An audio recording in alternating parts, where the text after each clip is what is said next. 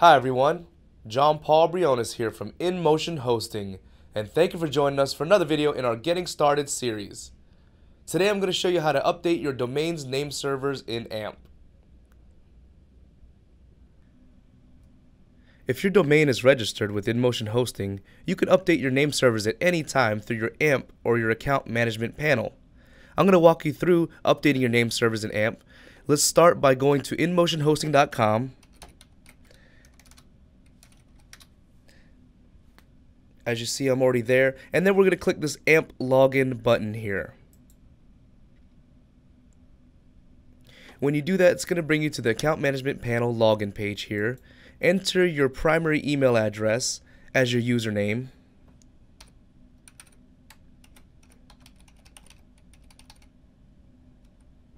And then enter your password for that account management panel username.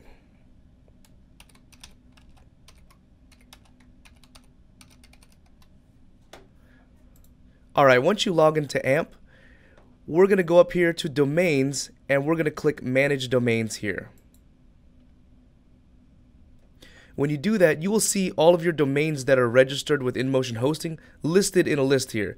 In this case, there's only one domain, which is this customercommunityimh.com domain. I'm going to go ahead and click that. This is going to bring you to the domain management page. There's some different options here. The one that we're going to click is Point Your Domain here. Let's go ahead and click that. Alright, after clicking the Point Your Domain link, it's going to bring you to this delegation details page. Your domain will be listed at the top, and that's the domain you're editing the name servers for.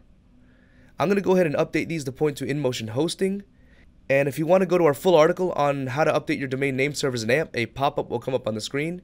Go ahead and click that, and it will take you to our full article on how to update your domain name servers in AMP, and it also includes our name servers in the article. But I'm going to go ahead and update these to ns.inmotionhosting.com and ns2.inmotionhosting.com.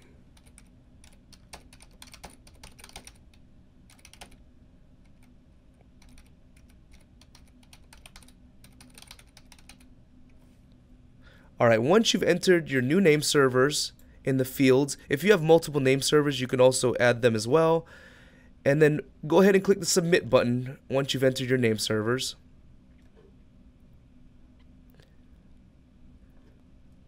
Alright, after submitting your changes, you'll see a request completed message just like this, and that means your name servers have been successfully updated.